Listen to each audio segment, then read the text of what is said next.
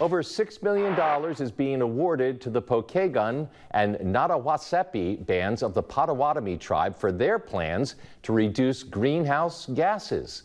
The funds come from a climate pollution reduction grant. That grant offers roughly $5 billion to governments, tribes, and territories to develop and implement plans to reduce greenhouse gas emissions. The tribes plan to enhance recycling programs in their community, convert commercial vehicles to electric, and conserve ecosystems across all tribal properties. It's important for me to honor and respect the Pokagon and Nadawasepi bands' past and continuing kinship to this area. Climate change threatens our way of life.